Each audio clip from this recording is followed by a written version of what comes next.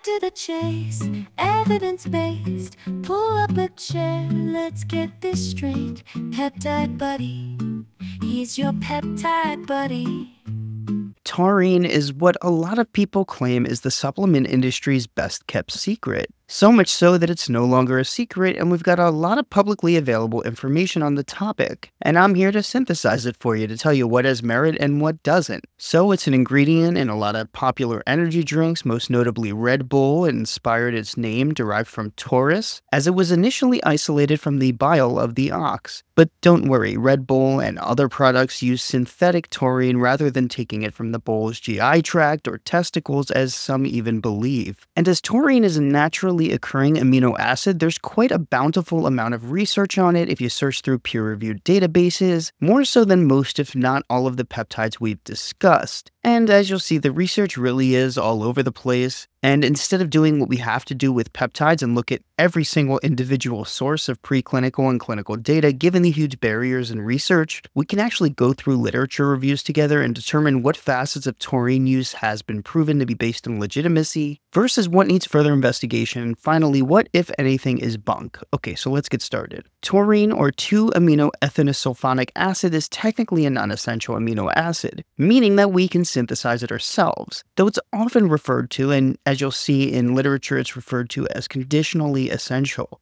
due to limited synthesis under certain conditions or when the body's under stressors, like illness, for instance. When we're talking about its synthesis, it primarily takes place in the liver via a series of reactions that require two other amino acids, methionine and cysteine. And in other mammals like cats, it's interestingly an essential amino acid, as in it's needed from their diet, and it's utilized for bile acid production, digestion, heart health, vision. And when we're talking about species that need to get it from their diet rather than when we're referencing it as conditionally essential, it comes down to an ability enzymatically to produce taurine via endogenous processes versus an inability to do so, which requires getting it from other sources. However, in humans, despite the recent interest and research, we can't say we know a particularly ton about its interaction within our body, given the complexities of biochemistry and physiology, and up until recently, there wasn't any perceived utility of using taurine as a biomarker, and efforts to now are limited by reliable laboratory tools available at that. Now, although taurine was initially isolated from ox bile in 1827, it was found to be quite diverse, and interestingly, it resembles gamma-aminobutyric acid, or GABA, the inhibitory neurotransmitter notorious for the effects of alcohol and benzodiazepine medications. And on top of that, taurine is thought to be an agonist of GABA-A receptors, which means there may be some sort of role in nervous system depression. In other words, through this interaction, binding GABA-A receptors may contribute to potential neuroinhibitory effects, though its role is clearly not as potent or similar to that of alcohol or benzos. Regardless, from a research standpoint, some of the possible roles that have gained taurine the most clinical interest include vision and retinal health, other nervous system roles, and cardiovascular function. And at this point, there are no clinical recommendations for taurine management, if you will, i.e., there are no national recommendations for intake or mainstream laboratory testing protocols to analyze deficiencies and consequences of such in a normal human population. However, that hasn't stopped companies from developing and selling it en masse since the early 1990s. And does that mean that it's not worth looking into? Of course not. And if you're still watching and want to hear more of this type of content that is mostly peptide derived, obviously not entirely, please give us a like and subscribe. It goes a long way, or don't. Either way, I'll keep making these videos, but who doesn't like a good stroke of the ego here and there? Regardless, some foods high in taurine include different types of seafood like scallops, tuna, tilapia, octopus, as well as turkey, chicken, seaweed, and beef. Now, interestingly, newborns have limited ability to synthesize taurine, despite the fact that it's present in breast milk. And although the benefit of adding it to formulas isn't entirely clear, it's considered that newborn deficiencies in taurine can predispose to impairment in lipid absorption and retinal issues. So in reference to what we were discussing earlier in the video, when it comes to newborns and infants, taurine is considered more essential than it is considered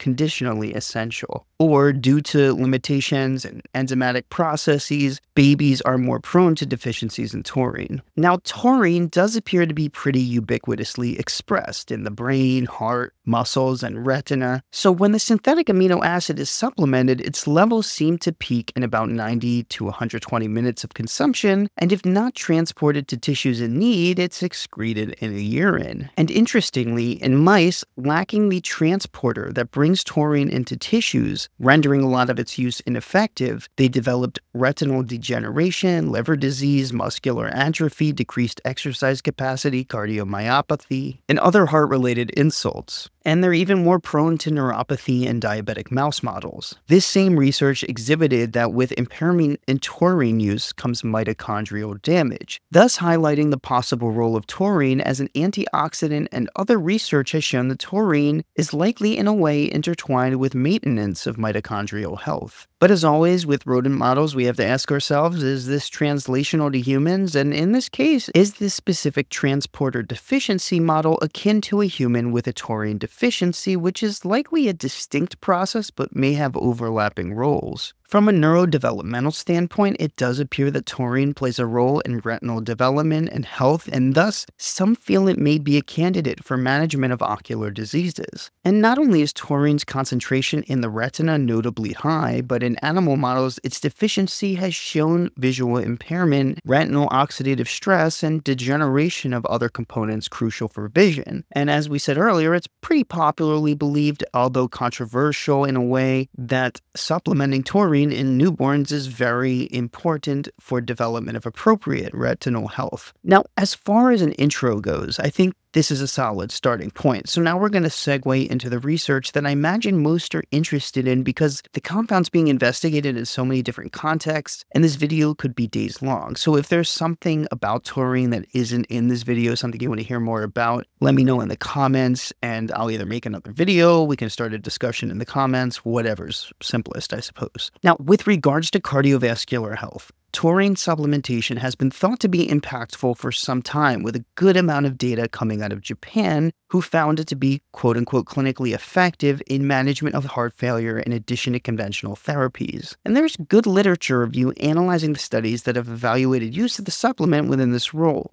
And some show benefit with regards to certain parameters, and others are less clear, confounded by the different types of heart failure and the fact that a larger study in ischemic heart failure patients who received cardiac rehab showed pretty insignificant findings. There's a component of research that looked at quality of life, and that did interestingly appear to be greater in the taurine group than in the placebo. And in one study that analyzed taurine use over a long period of time, there were subjective improvements seen in reported symptoms like breathlessness, leg swelling, and in just how these people felt. But a limitation in understanding the research on this topic in particular is the presence of lower quality studies. While there are promising small studies, it's a popular idea that larger clinical trials are needed to confirm taurine's efficacy with regards to heart failure and its utilization alongside common practice. Also, interestingly, some research has shown that with taurine supplementation comes beneficial attenuation of blood pressure in some patient populations. How? Researchers are unsure. But a leading theory, as you'll see as a pattern, involves regulation of mitochondrial metabolism.